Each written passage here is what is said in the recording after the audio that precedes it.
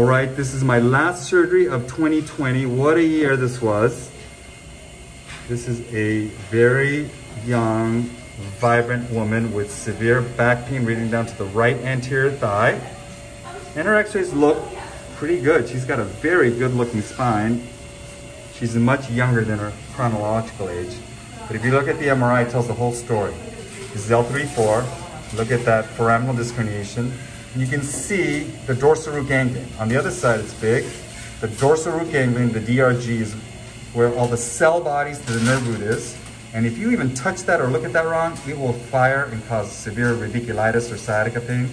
So look what happens here. And look at the exiting nerve root. Instead of being round or oval, it's flat.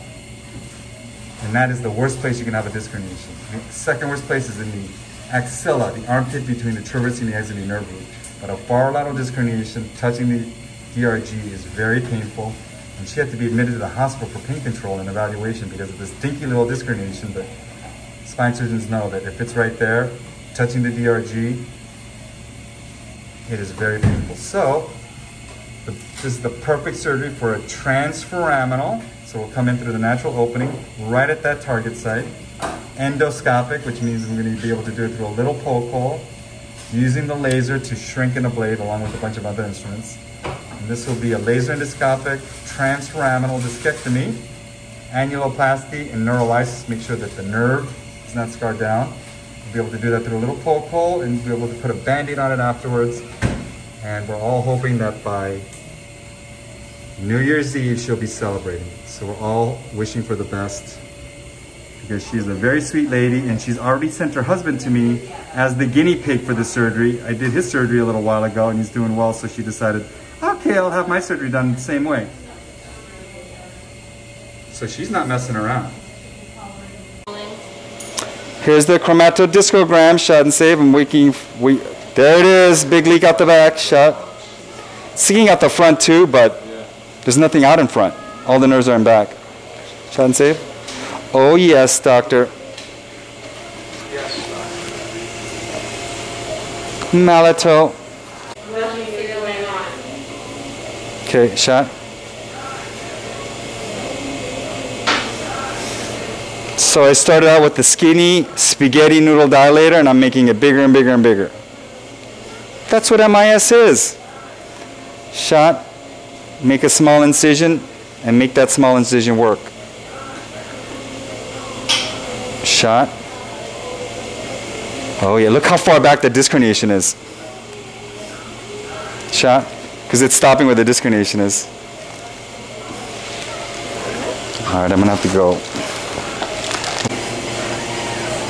Deborah, Sure. her blood pressure came up a little bit, so I raised the CMO. Okay. Let's see, let me know if that affects you. I have a lot of leeway on the map. It's at 0.44. Okay. So check this out. There's the nerve right there, Yep. Well, and there's the disc herniation. Look, it's right underneath it. so that's it. That little white thing is the nerve. This thing right here. Yeah, wow. See that? Don't, and look away. Look away. Because she's really quiet right now. That's good.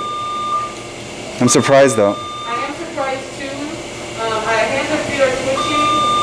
That's nice. It's right You there. can actually see it like that. I know. You get so much better view with the endoscope.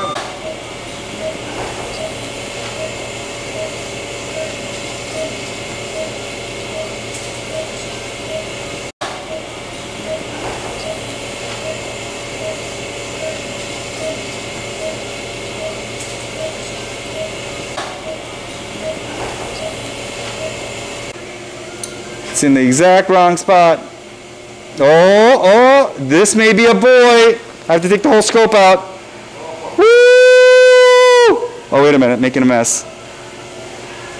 That's like a mouse. I'm sorry. A male mouse. You want me to say this? She's... If anybody's wondering why she's in so much pain, this is exactly why. Look at that. It's literally on the DRG. Yeah. The question is, where's it coming from? All right. Yeah, that's soft. What I tell you, straight, regular pituitary?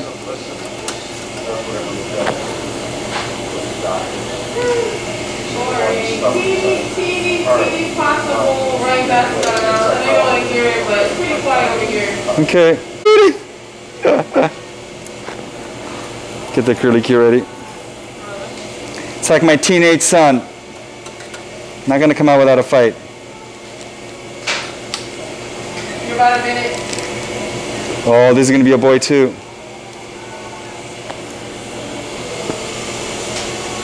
Oddly satisfying. I guess it's not that odd. Because if that was a booger, we'd all be going, ah, that was a good one. If you're into that sort of thing, I mean. And let's face it, that TV show, pimple popping, I think it's really popular. Still going minute and a half, I think. Makes sense. Right gas knob, and you still have it. That's the laser, as you know, one of my favorite instruments. Just because it's so pretty. And let's face it, it's magical. It is ultra precise. It makes things disappear without charring. It's non-electrical, so it doesn't conduct. It's mechanical, actually. People feel tapping. It's like, Dr. Kim, why are you tapping on my butt? I'm like, I'm not tapping on your butt. I'm not allowed to do that. But that's what it feels like. And cut. Let's see the little bulby characteristic of the nerve root. It kind of comes out like this. That's the DRG. And look what the disc herniation was. That little blue track right there. Right, it was right underneath it. Here it is. So, this is a tough lady.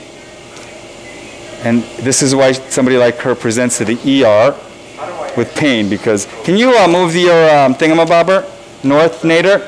Nader, can you move this north? Look at that, there's the DRG.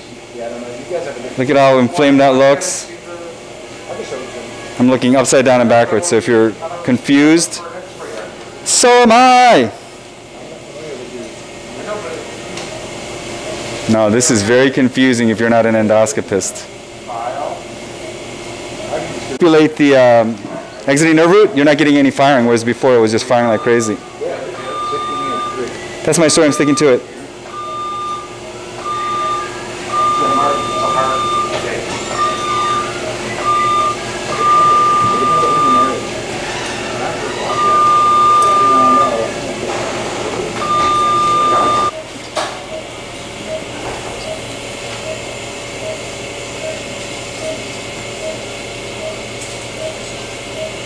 The end.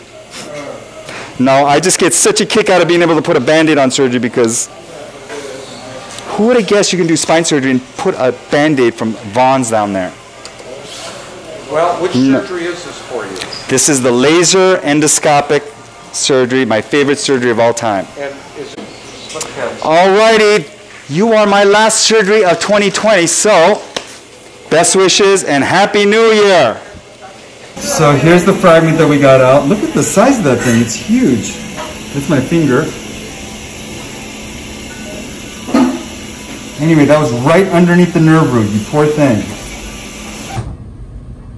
All right, here's the radiographic summary of the procedure. Here's the spaghetti noodle initial dilator that goes through a little poke hole, and then I advance this to the disc space. And then I stick a little needle in there. You can see it right here, and I inject the dye down the middle and watch it leak out the back. You can see it right here, here. You can see the big leakage out the back now. And then from that little skinny dilator, we make it bigger and bigger and bigger. It's called serial dilation. Therefore, got the cannula in now. And now I'm just driving around all over the place, making sure that I can get everywhere all the way out to here.